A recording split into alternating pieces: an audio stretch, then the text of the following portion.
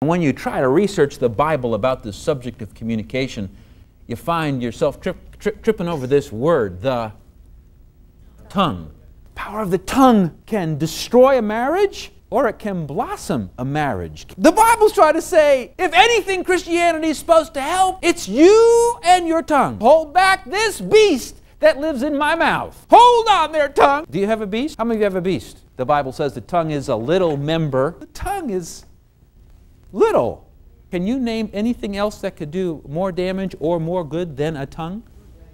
I don't know anything. My fist can't. Nothing I have. Jesus has penetrating words for every one of us who would take this issue of tongue a little bit too lightly. The Bible pictures the tongue in James very, very interestingly, doesn't it? And James goes further and describes the power of a tongue. Has anybody ever unleashed their serpent tongue at you and you died inside? How many of you have died inside? How many of you were dead inside and you bumped into somebody who had the power of the tongue? How powerful is it? The tongue sets on fire the course of nature. The tongue. What was that?